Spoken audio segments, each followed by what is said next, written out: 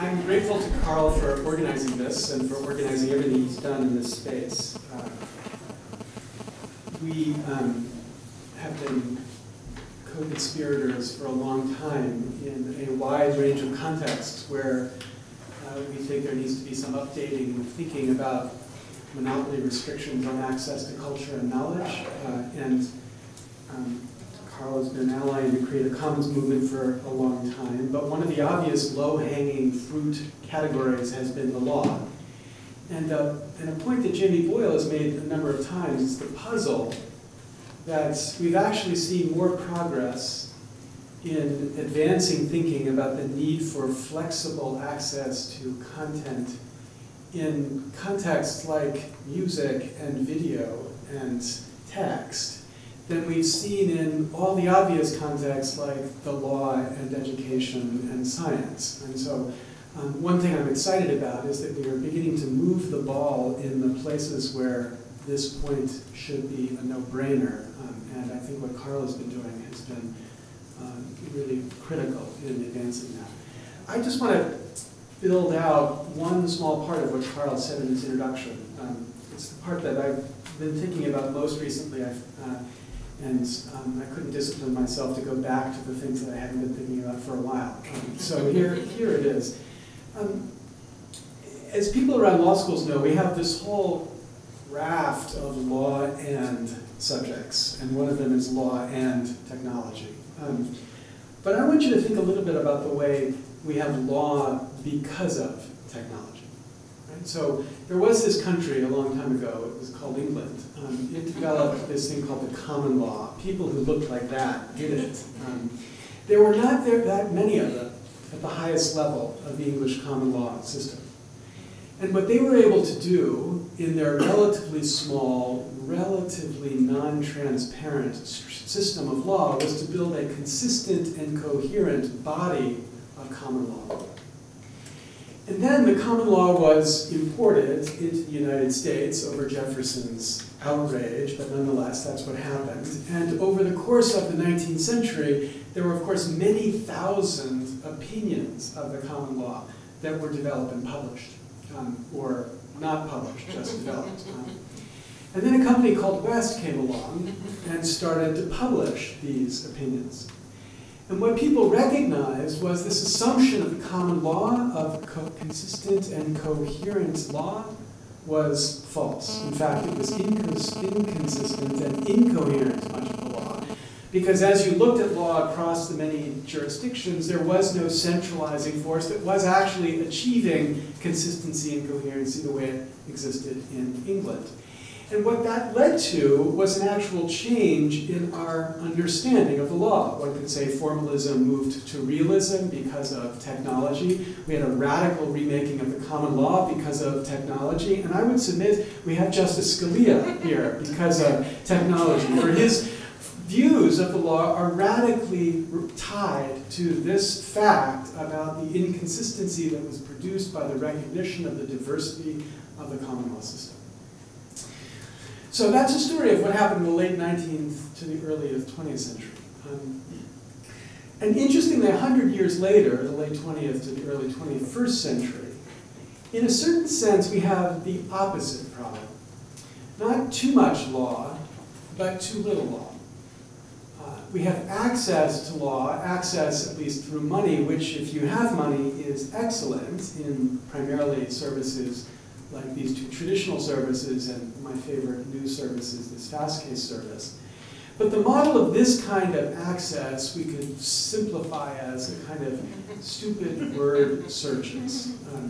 So the idea is we've got these massive databases, there have been standard technologies for figuring out how we get access to law within these databases, and these technologies have been different ways to get people to think about how to string words together. And if you're trained long enough by librarians, you can actually do it pretty well, but most of us are not sufficiently trained. So the efficiency of search in this context is poor, where efficiency means not the quickness with which the machine is able to pull a record and present it to the user, but the ease with which one goes from what you want to see to actually seeing it. if you think of what you want to see in a broader sense than just what is the rule of law for consideration in this jurisdiction, if you think of what you want to see as, I have a pattern of facts related to my client, and I want to see how that pattern of facts has been dealt with by other courts in other jurisdictions.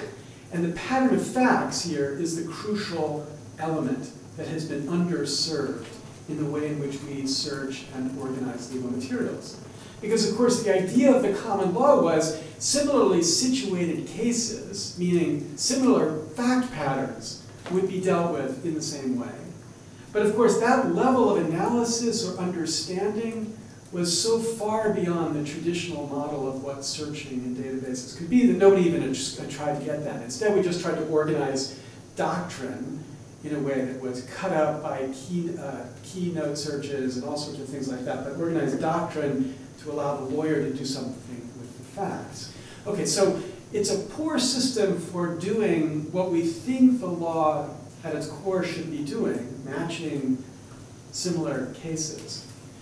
But at the same time we have that poor service from technology, we have this other phenomenon going on, where the cost of lawyering is going through the roof, the actual amount of money the lawyers get paid for their work. Not in all fields, of course, certainly not in public-related law, but in private-related law, the cost of lawyering is going up. And these two facts, poor searching and cost of lawyering going up, lead to a hypothesis. I won't claim this is true, I just suggest that we think about it like this, that the use of law, in the actual practice of law, the use of rules from sovereigns that gets expressed through courts is in an important sense going down. We have this odd dynamic that we're pricing lawyering in the model of Langdell out of the market. Lawyering in the model of Langdell meaning trying to find public rules that apply to our cases or our clients or our facts and use them effectively. We can't do that anymore because the cost of doing that, in an important sense, has become too great. So that we substitute something else, and the something else we substitute looks a lot like what law looked like before we had courts and rules. And you have people sitting down and negotiating out the deal. Like, okay, it'd really be too hard to figure out what the law really would say about our facts, but look, we're reasonable, we can figure out what the answer here should be, and so you have settlement, and you have arbitration, and you have agreements that are in some sense in the shadow of the law. But that is profoundly costly to the law itself, because the whole assumption of the law was that it would produce a public good that other people could use when they tried to resolve the conflicts or decide how they would proceed in advancing whatever their interest was in society. The public good was we could know what the rules would be that we would apply or be subject to as we try to do something. Well, to the extent we shift law into this private space, this arbitration space that just exists in the shadow of the law, we lose the value of that public good. And we also lose something at the core of what lawyering was about. So there's a story that my uncle, who's a hero, and so I wildly overstate his qualifications in all contexts, but my uncle is the person who got me into the law. He was a litigator in a small firm in Madison, and he was a litigator in the sense that he was in court all the time, litigating all sorts of cases, from the smallest contract dispute to very large, complicated torts cases. And he described to me a litigation he was called into with a very large New York firm. I won't get anybody angry at me. It's not my pattern to avoid getting people angry at me, but in this one case I won't get anybody angry at me by naming the firm. But this firm had a very complicated litigation matter to pursue. And he was meeting with the very top litigation partners of this firm. And the very top litigation partner of the firm had appeared in court 5 times in his career. 5 times in his career. Because, of course, who can afford to litigate things anymore, right? And this is, again, the point of the way that lawyering has just become priced out of the practice of law. And he asked, is there any litigator in this firm? By which he meant somebody who had actually litigated before. And no, there wasn't anybody in that firm who would litigate it, because nobody litigates anymore. Everybody does everything in the side way. So the sense in this law is, are there any lawyers anymore who are producing this public good of the law? Okay. Now, my view, what's needed in this space, again, this is something Carl emphasizes, I want to complement that point a little bit more. What's needed is a certain kind of innovation. And the kind of innovation we need is radical new ways to take and process and understand cases. Obviously, other legal material too, statutes and municipal rules or anything like that, but the part I want to think about here right now is cases. And what we understand from the theory of innovation is that that sort of innovation is only going to come from outside the traditional institutions of the law, or it would only come from outside any traditional institution, because the innovator's dilemma is the story about how the people who know the most about a field are the people who know least about how to innovate in that field. So what we knew here is radical new ways to understand cases, by which I mean a kind of quote understand, meaning a radical new ways for machines to understand cases, to be able to automatically process and automatically identify the salient features inside the case. It's, in this sense, due to the law, what Google did to the net. Everybody here, well, except the kids, but everybody here remembers the net before the radical change in search engines that Google was the first big instance of. I remember in like 97, 98 feeling the net was going to be hopeless, like lost. There was no way to do anything using it because there was no effective way to get access to it, because our conception of how to organize access to it had been set by these traditional Yahoo, I'm going to give you a list of everything you should look at, or I'll sell you top billing for your advertising work or something like that. But the actual innovation of a new way to think about accessing the material that Google gave us radically changed and increased the value of the net. And of course, other people do it today too. Yahoo has an amazing lab for thinking about new ways to think about search in this context. But the point is, they began to think about making this material accessible in a way that it hadn't been accessible before. Now, the question I would ask is, what are the conditions under which that kind of innovation is possible? What do we need to guarantee for that innovation to happen? And we need to recognize innovation is risk, and the return, the percentage return from innovation is tiny. It's really tiny on that screen right now. And that more risk, in the context of an innovation field, ceteris paribus, is less innovation, less risk is more innovation. So the point that is obvious, I should think, although it's taken a long time for our society to get here, is that one risk that we can eliminate is resource risk.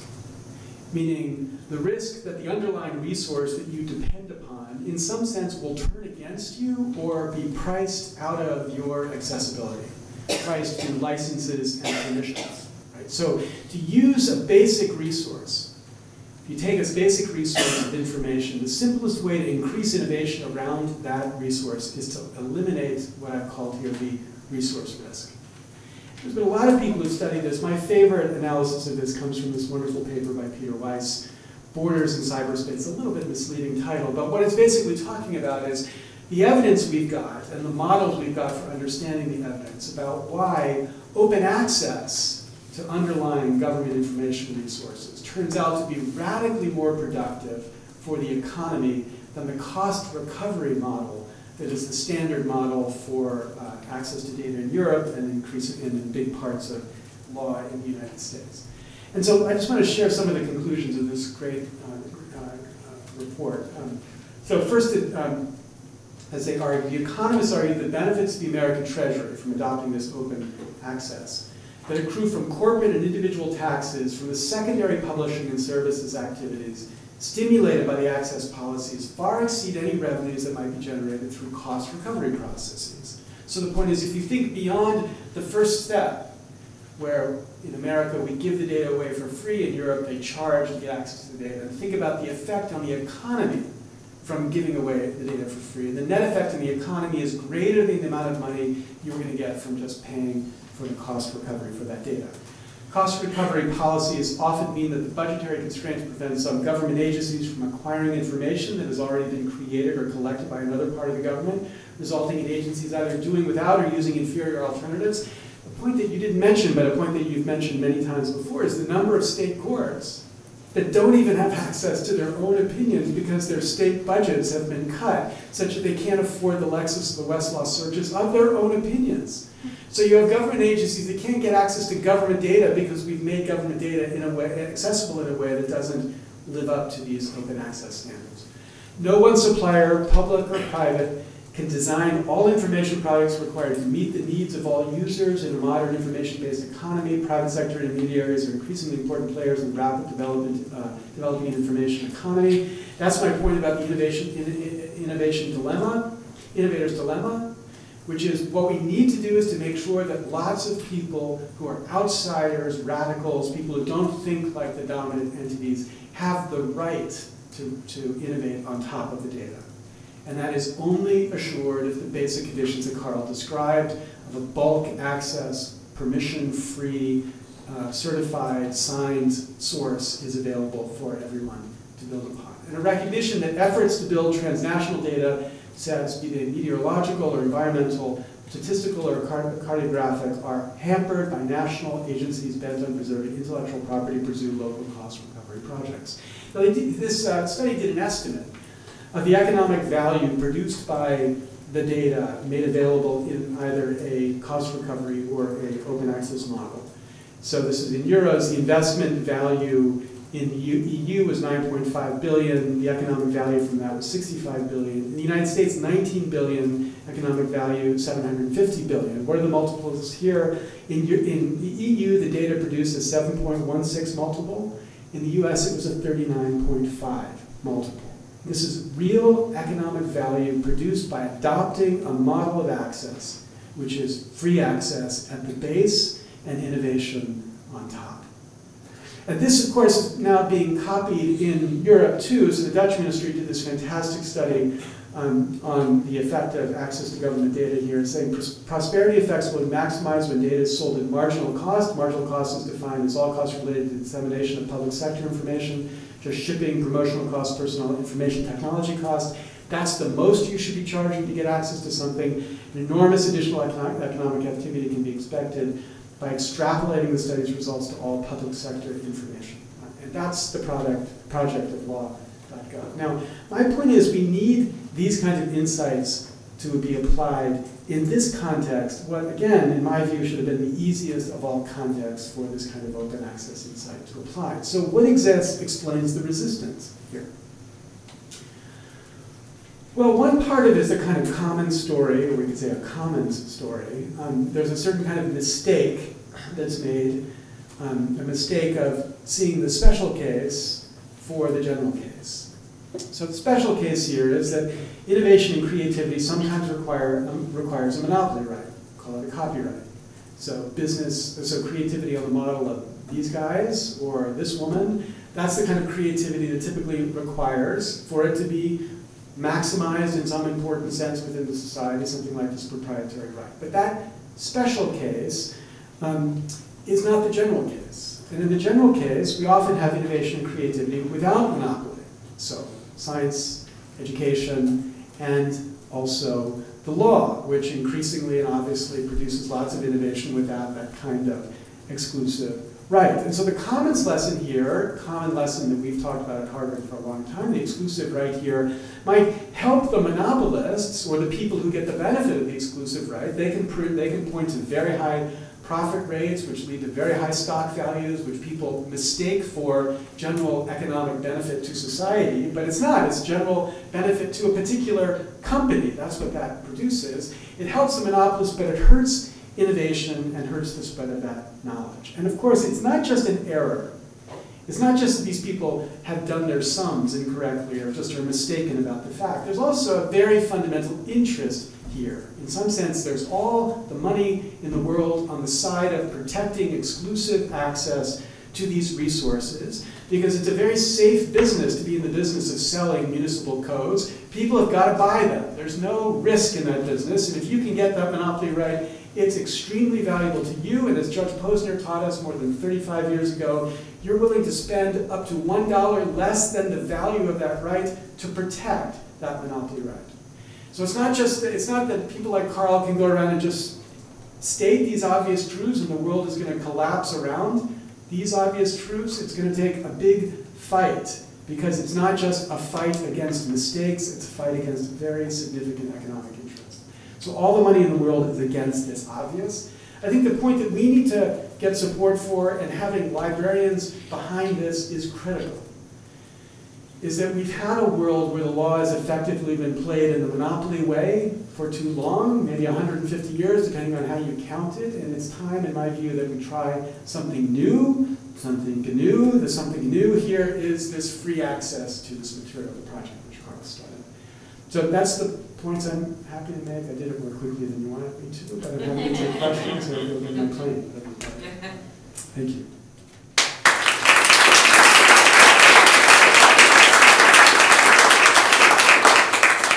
So this is meant to be a general discussion as far as this workshop, and that's one reason Larry did 15 minutes, and we have 15 minutes to bombard him with questions. So any? So another, I think, yes, yes, Ann. I think another reason that it's hard, and I thought you were going to say it, and sort of came right up to it and then stopped, and I'm sort of curious, A, why, and B, what to do about it, is that there's a tragedy of the commons, right, where it, even sort of aside from interest calculations, it's a locally reasonable decision for the federal courts to keep the cost in pacer, right? So even if that 120 million turns into $1 billion across, to the Treasury, that's not necessarily money that the federal court system will get back. So it actually is an optimal decision for them. And of course, everyone's making these locally optimal decisions, and that's the tragedy of the commons, that globally that's no longer the optimal decision. And that seems an easier problem to solve than fighting Lexis, which I say, they're a client of ours, and I know how powerful and wealthy they are. But that seems an easier thing to solve, looking locally and trying to figure out, it's the same with the patent office. Is there some way that we can make a bargain with them that they get an equivalent share of the general prosperity so that they're not losing by making that thing? Do you have any thoughts on how to do that? I completely agree with the description of the dynamic, although I wouldn't say it follows from that it's an easier problem. Because, of course, the powerful interest on the other side is going to exploit this fact to try to drive local constituencies to fight hard to keep their right to collect their inefficient tax. Now, we've seen these inefficient taxes throughout history. This is what stopped development in Europe until they figured out that the Danube should not be a series of local taxes. It should just be a river where people could move goods. And that's going to happen here too, and it requires some kind of leadership at a higher point. But I was going to resist trying to talk about the corruption issues, but let's just be frank about it. Until we can get policymakers sufficiently independent from those sorts of wealthy interests, it's not wealth, but it's just special interests here, they're not going to be able to recognize that fact. I mean, we see this repeatedly in lots of contexts. For example, if you take some of these very large stores like Walmart, or I can never remember this kind of fishing store, the Bass store, or something like that, which come into local regions and they say, okay, we'll build a store here, but only if you eliminate our property tax. And if you don't, we're going to do it in the next county over, so you're going to lose all the benefit from that. Now, as any economist will tell you, this is completely insane for people to be doing this, because what they're doing is they're giving up their tax base. They're competing with people who are paying tax, so those small businesses are driven out of business. And if you look at the actual returns from these large businesses, if they had to pay tax, they would not be profitable. But they only are profitable because they're not paying taxes like the rest of us, right? So here's an obvious public good, collective action problem here. These local communities ought to get together and just ban this kind of activity and force everybody. But there too, we can't get that kind of agreement because these businesses leverage this local point against the more general. So I agree with you. I just don't think it necessarily points us to the easiest path, but I think that there's a compelling argument to be made to these people. Did you want to say more? I think, yes, and, I think that, one way is to wait for the federal judiciary to become fully enlightened and to join our side in this fight against LexisNexis and everyone like that. But, on the theory that that's hard, I think there ought to be some bargain we can cut with them, right? There ought to be some way we can say, look, here is the way that you will not be especially harmed.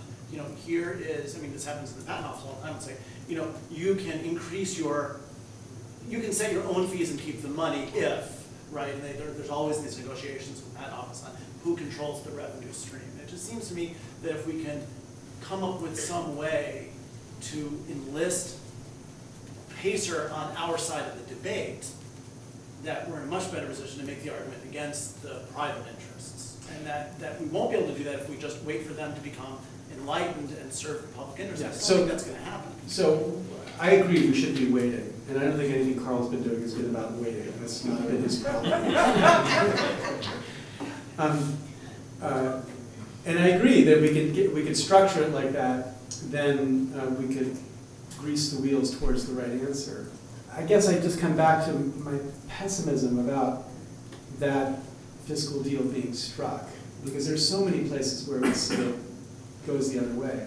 The other one that's very familiar to people around this place is spectrum, right? Where the actual economic benefit from auctioning spectrum is probably negative, right? Because the value you get from auctioning it, the revenue you get, is less than the amount of economic activity that you drive out because you've set it off as an exclusive property right as opposed to something available in the commons. But you couldn't say to Congress they should give up the billions of dollars that they're getting in that revenue because of the total gain to society. They just don't hear that kind of reasoning. So we need to get them to see that reasoning, and especially here. But I think it's going to be a hard fight.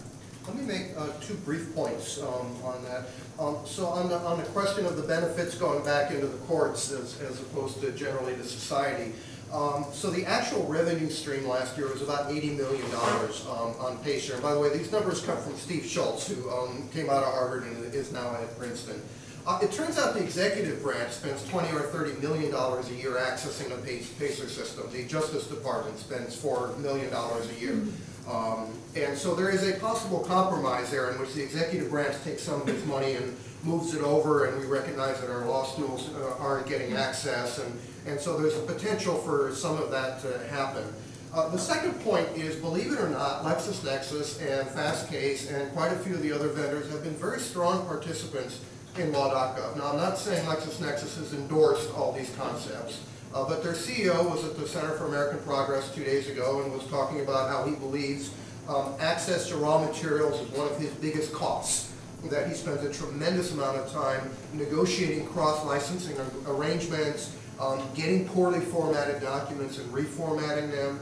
And so to him, he sees a great potential for more efficiency in cost of materials, and just as importantly, a more level playing ground, and he actually believes he adds more value than his competitors, as does Fastcase. Their CEO was there as well. And so they actually see some potential benefits in this kind of a movement. I still think it's going to take national leadership and a movement, a groundswell from librarians and students and law professors and deans to make this happen, though. First, I want to know, is your speech going to be copyrighted, or can we have copies of it after you? No, everything I do is CC0. Okay, that'd be great. And I do have a question for around Fastcase, and it's a small question, but Fastcase brings up the Code of Mass Regulations. It's a mass trial court, libraries mounted, that pays for it. And I haven't written Fastcase to say, I mean, it's on our public website so people can find it for the public, but there's something that irks me now about Fastcase using our material that we created in the public, and you're right, charging, they won't charge me because I served the state, so the amount of money we have to pay to buy it back, which I'm not going to do. So should I be irked? I'm irked. I stay irked, but should I be writing Fastcase? I mean. So you're upset because they're taking what you've made available for free and they're selling it? Mm-hmm.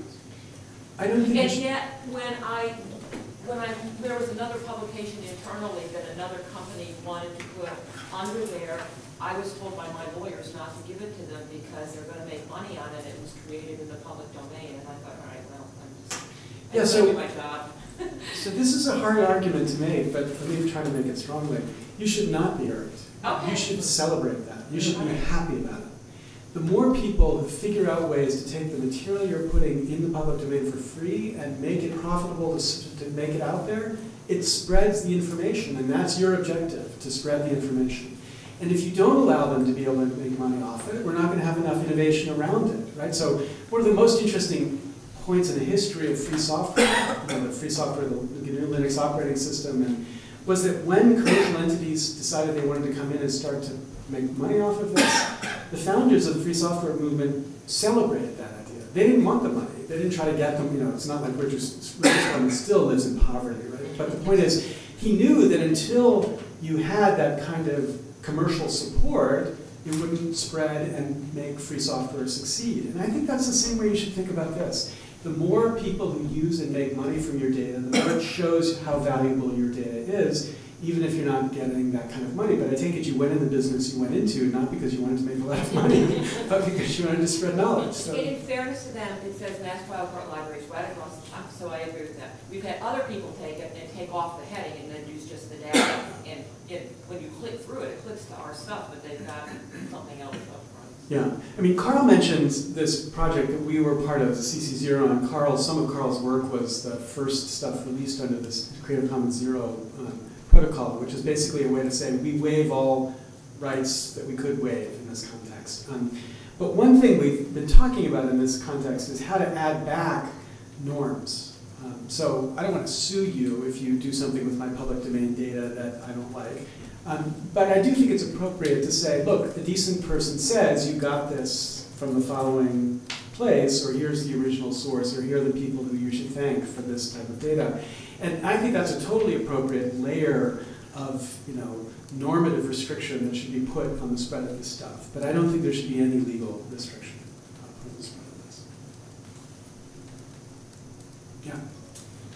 I'm new to this, so this may be a naive question, so apologies up front. But I'm wondering if you all, and I mean everybody in the room here, have taken a look at potentially other business models that could be applied to this situation. I mean, to sort of think of medical information as a somewhat similar type of world, where you have doctors who practice medicine. You don't want to run into the unauthorized practice of medicine, just like as you don't in the unauthorized practice of law. There's reasons around why the forces would be to contain that type of information. And yet, as a consumer, I can go and find a lot of information about medicine.